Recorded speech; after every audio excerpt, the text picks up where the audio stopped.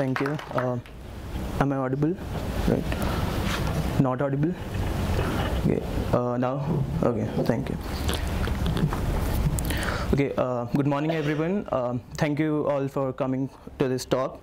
I'm Ayush Singh from India, and I'm currently majoring in computer science and engineering and would be graduating next year. So this talk, I'm like currently working at a research lab called Swarat Lab in New Delhi, and the lab is basically working on autonomous vehicles. So, and for the past few months I have been exploring this field of Bayesian deep learning, which has been quite an active research field, and we will see that why is it so. So yeah. Okay, so to start with, so like the current state of our machine learning and deep learning like models is that we are not able to actually see, so these models are not actually able to tell us about the uncertainty, and so the main one of the main factors for these models are that we actually want to know that what these models don't understand, and for the same what we have is like the Bayesian approach to the deep learning. And so the machine learning and so these machine learning and deep learning applications are like across various fields in like self-driving cars or healthcare, and along with which comes the like, so these are very critical applications, and so we have to be very certain about the about the predictions or results or the outputs which our models are giving, and therefore we have to basically tell about the uncertainty factor of these models.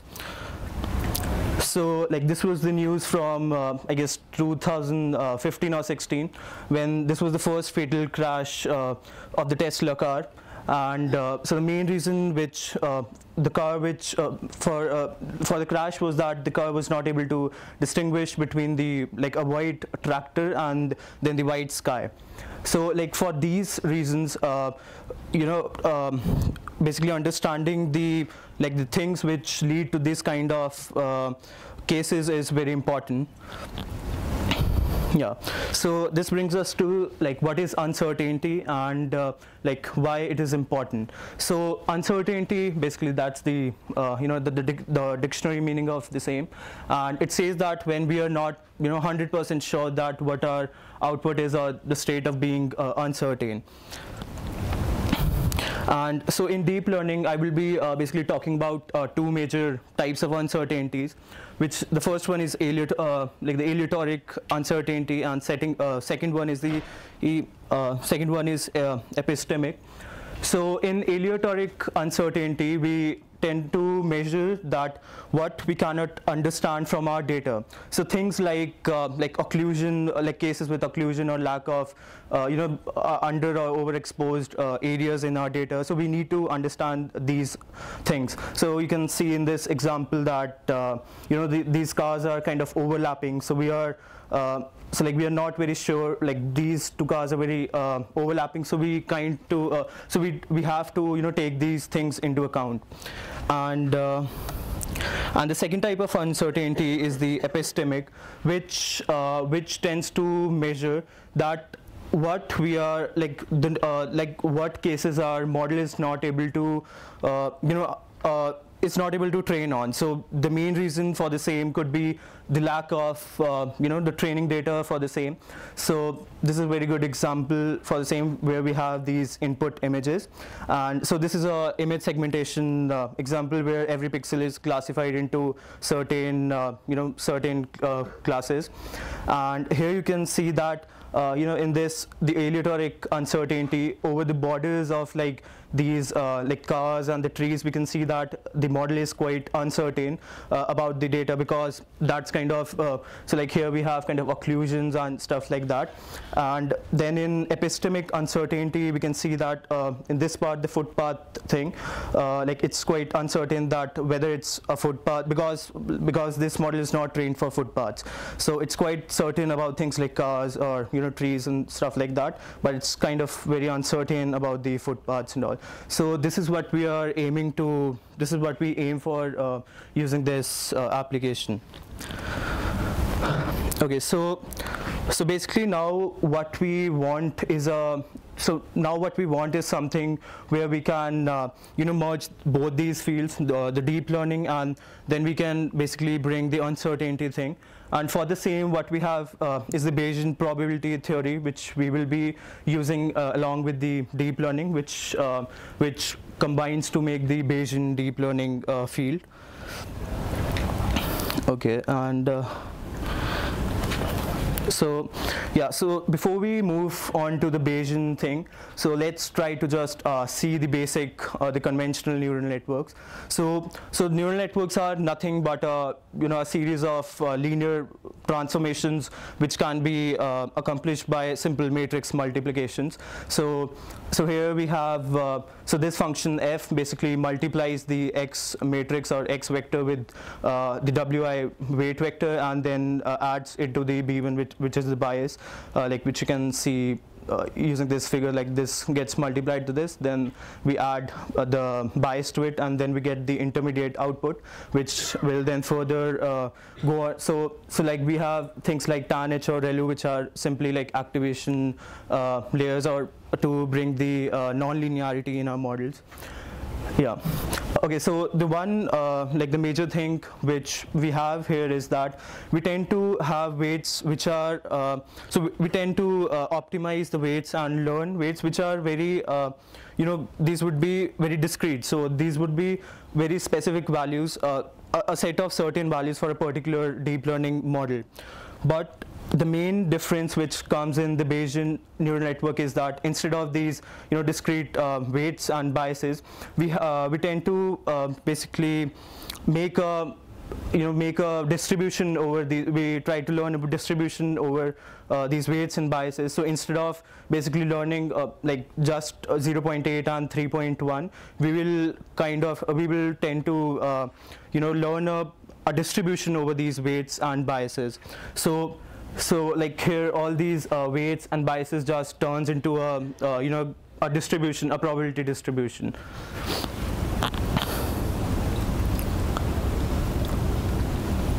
Yeah. So now, at the very heart of these, like the Bayesian probability theory, is the classical Bayes theorem, which is like probability of A given B is the probability of B given A into probability of A, and then divided by probability of B.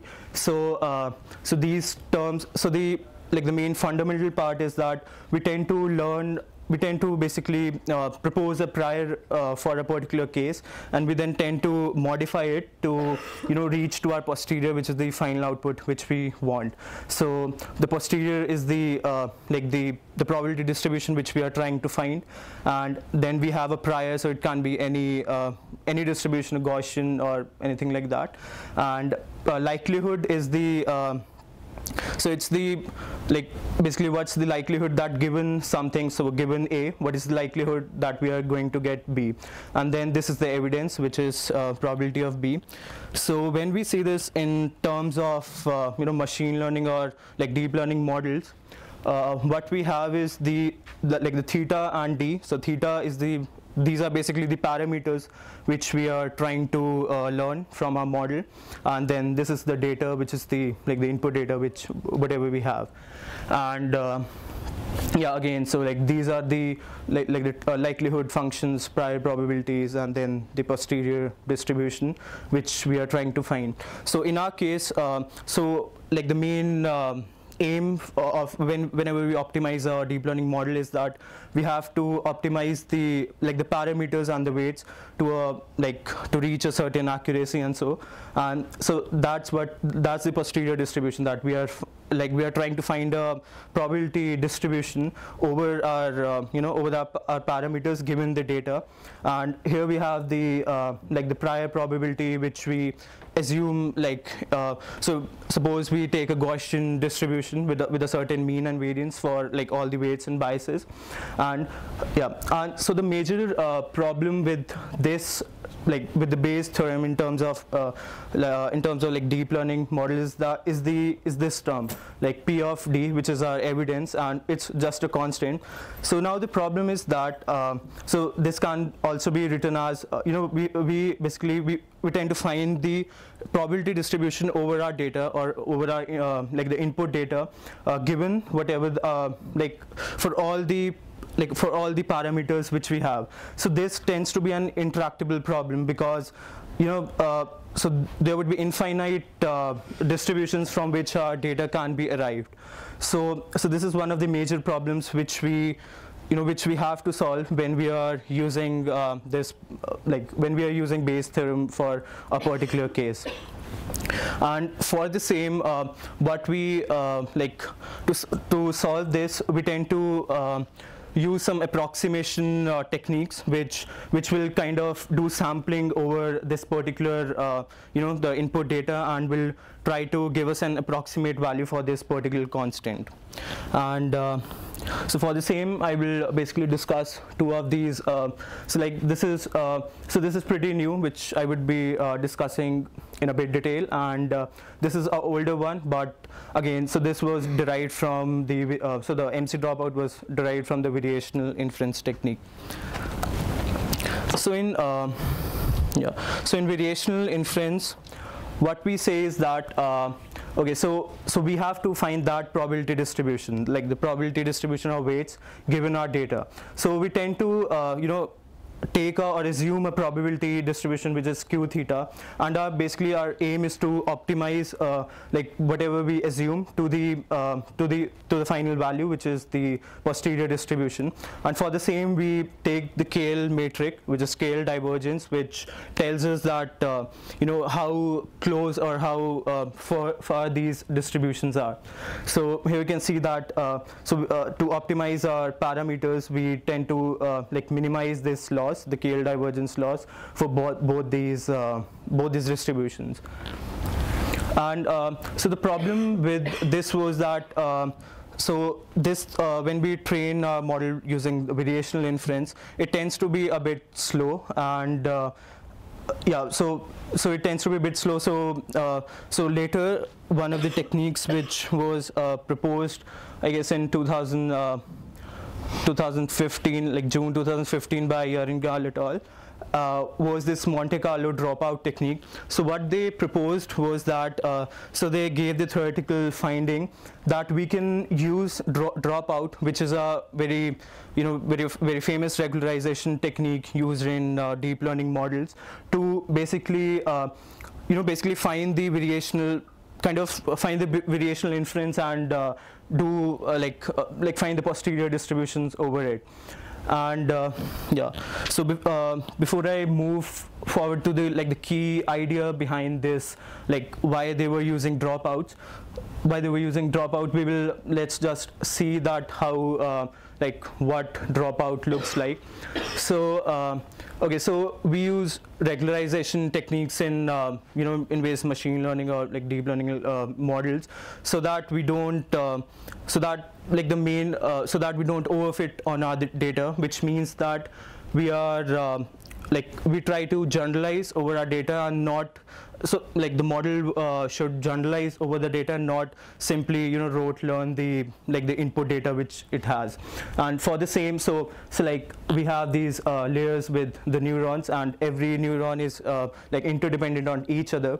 And so what we do is that simply randomly we drop some of the neurons from it. So like during our training phase, for each iteration, we basically ignore or simply zero out a random fraction of the neurons from our model, and then basically train the whole model for the same. And then during our testing phase, the model would look like same, like it will have all the nodes, and we just have to factor our weights and biases with the whatever fraction we took earlier. So for example, if we take if our fraction was 50%, so initially during the training phase we will simply drop 50% of neurons from our model. And when we using during the testing phase, when we will when we'll get the final logits or the the final output, we will just multiply all these with 0.5 just to factor, so that we take into account that we have dropped some of the neurons earlier during the training phase. Yeah, so the main idea behind this, like using dropout for the variational inference was that, so like the authors said that, so like if we look at dropout technique, what we are doing is basically it's like on or off. Like we are either switching on a particular neuron or we are turning it off. So it's kind of a binary thing, so like 0 or 1, and which can be seen, which is very similar to the Bernoulli distribution, which says that, here we have only two instances, like x could be 1 or x could be 0, and if like probability for x is equal to 1 is p, then like the probability for the second x is equal to 0 will be 1 minus PR. So what they said was that in variational inference, so in variational inference, we were basically assuming a particular a particular distribution which we were going to further optimize so that it gets close to the final distribution which we want. And so here that distribution would be a Bernoulli distribution, and yeah, so it would be so the dropout could be used to perform the variational inference, and so variational distribution is the distribution which we assume, which in our case would be a Bernoulli distribution. So this was the kind of intuition or the idea which around which the paper revolved around. But like it has quite an intensive math, so like you can always look to this this paper, which so they have a whole they have proved everything, like why the dropout technique would tend to give us the same results as the variational inference.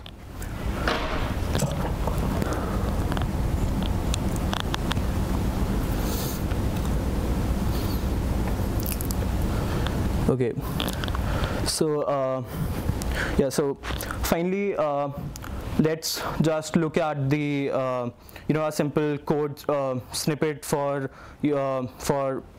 implementing this MC dropout technique. So here I have so the problem statement is that we have a simple we are using a simple model, a Linnet model, and which is a very basic one, and we are applying this to the MNIST dataset, which has handwritten digit images, around like 60,000 images with across 10 classes, and so here simply you can see that this is a basic architecture which has two conv layers, then two fully connected layers, and here you can see that we apply dropouts to both these layers with with a probability of with 20%, we are basically dropping out 20% of our weights. And finally, so this code is in PyTorch, which is a deep learning framework for implementing this. And so here we simply basically we are defining our learning rate. Then for all the batches, we are so this is the data, like the input data and the target.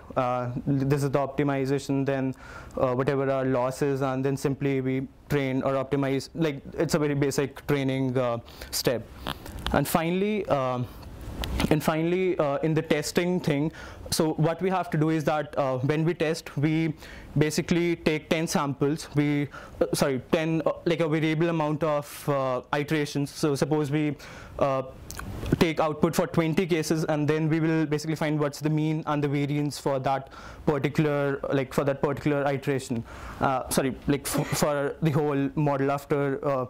You can see that we take this as t is equal to 100. So for 100 iterations, we basically find the output, which is the final logit layer, and we simply calculate the mean and the variance, which will give us the the higher the variance would be, it would mean that the uncertainty is quite high, and the low it is, which means that the model is quite confident for the same.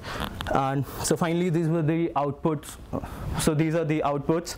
So this is the like the 2-digit, which is like, so these 4 cases are very similar to the like the original 2. So they have a very low variance here. And as we rotate these images, we see that the variance tends to increase, which tells us that the model is basically getting uncertain about whatever predictions it's making. And similarly, a case with 6. So like these are the model is pretty confident about these cases, and as we rotate them further, it gets uncertain, and the variance tends to increase. And also, I just forgot to mention one thing. So like in networks, in any machine learning or deep learning networks, we get the probability, like the final probability as the output, and it is like that thing is different from uncertainty, because so that just tells us that so suppose if we have 3 classes, and it says that the probability for first is 0.1, 0.5, and then 0.4. So it's just distributing. So it's just telling that it's like 50% not certain, but it says that it's like the 50% probability is that this would be the this would be the class, and like so on. Yeah, thank you. So like I would be putting the whole code. So these were just some of the code snippets. You can always like visit this, and I would be putting all the references which I used while I was exploring this field on this repo. Okay, so we have time for one quick question. Yes. The results that you presented were the results with dropout, right? Yeah. So what exactly did the dropout bring into the model? Do you have the results before and after? Because it's not clear how the dropout increased or diminished the variance. Can you repeat the question? Do you understand the question? Yeah. So the question is that. So like, what are the outputs before and after we are applying the drop? About diminishing variance by including dropout. Yeah, actually, I don't have those images which were before, which I basically so I took the images like before and after the dropout, but like in these slides, I'm just showing the output after the dropout. So maybe I can like show you after the talk. So these are after the dropout, and so before dropout, we won't be getting any uncertainty or a variance thing. We would just be getting the probability, like the probability for these particular. So we have 10 classes from like 0 to 9 digits. So we will be getting a probability like a probability for each class, like before dropout, using before like dropout. Yeah. So when we use dropout, we are just we are just doing a sampling thing. We take suppose 10 or 100 outputs, and then simply find the variance in them, which tends to give us the uncertainty for that. Okay, so the output like before dropout and the after dropout. Yeah, so like obviously the affect the variance, because dropout is supposed to make the model more generic. So it's supposed to make the model learn like a larger spectrum of inputs. But it's not clear how dropout. No, it's clear. The idea is clear that dropout should increase the normal variance, but it's not very clear from the output that you're showing. So if you could have shown just both sides, it would be clear to see how it affects their. Yeah, right. It's unclear. Okay, yeah. Right, I agree. Yeah, so like I've not shown the case without dropout, and so maybe I can like after the talk we can like I have the code, so we can maybe run without dropout and see that. Yeah, thank you. So thanks. Yeah, thank you.